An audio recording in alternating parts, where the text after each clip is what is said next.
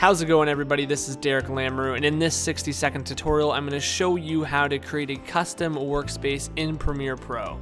The first thing you're going to want to do is make sure you're on the Editing tab.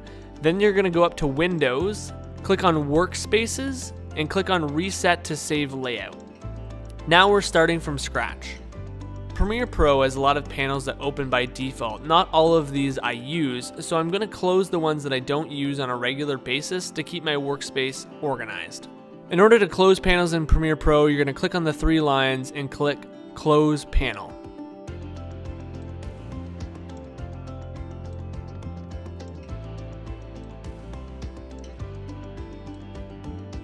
To move a window in Premiere Pro, you're going to click on the name of the window, and then you're going to drag it to where you want to move it. Once you get the green bar, it's creating like a new row or new column altogether, so you can do it on the top, the bottom, or the left and the right.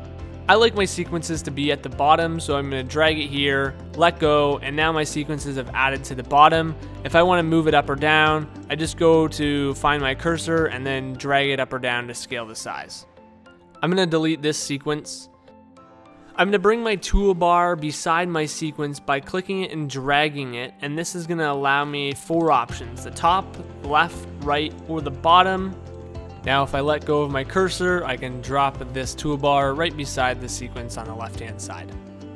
Now I'm going to bring my project panel to the left hand side following the green bar, resizing it, resize everything else to match, and then I'm going to bring my effects panel up beside.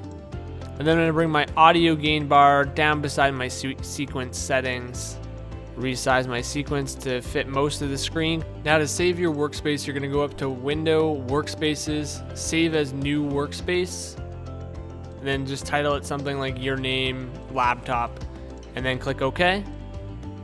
Now you can go up to all the different workspaces at the top and look through to find yours, and then click on it, and you'll see that it's different. If you ever need to reset your workspace that you're in, you can go to Windows, Workspaces, Reset to save layout.